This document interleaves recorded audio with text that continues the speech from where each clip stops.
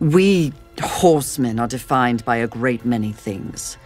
Our mission, our gifts, and our solitude. There is no absolute good, nor is there absolute evil in the universe. Those are human concepts. I am Vulgrim, Merchant of the Damned, a trader who deals in souls for profit. Even in the face of the apocalypse, one must endeavor to earn a living. All of humanity has been betrayed, and yet, they still fight on. What about you? The Charred Council has dispatched us, together, to wreak havoc on both sides. Balance will be restored. The wicked will be punished. Are we not 4 horsemen united? We are here to confirm that the mission is complete. You, Fury, will usher in a new age on Earth. You won't accept my generosity, but you dally with angels? I'm offended. Let the armies of hell eliminate all that is human. Once and for all, we shall raise this planet. As we speak, Earth falls beneath the spears of heaven and the hammers of hell. Welcome to my Hall of Treasures. Unfortunately, you forgot to pay the entrance fee. Your life. I hope you know what a service you're doing for the humans.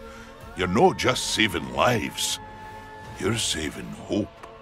We've received word of your many victories. It warms me to see you again, horseman. We hear you've had many victories. It's good to see you, horseman. Seek out the place called Haven. Your quest for the 7 Deadly begins there. You should have remained inside your desire, horseman. It would have been more merciful. You call this a fight? I thought you were the tough horseman! You're not good enough to face me! Kneel! With the other sins out of the way, I will destroy the Charred Council once and for all! Only then will the Earth finally be mine! Of the fabled 4 horsemen, they send the lowliest, the most pathetic of all. Sometimes the birds win. Sometimes the bats. Balance. But the traitor wants more. My word may hold no weight, but my life is yours, Fury.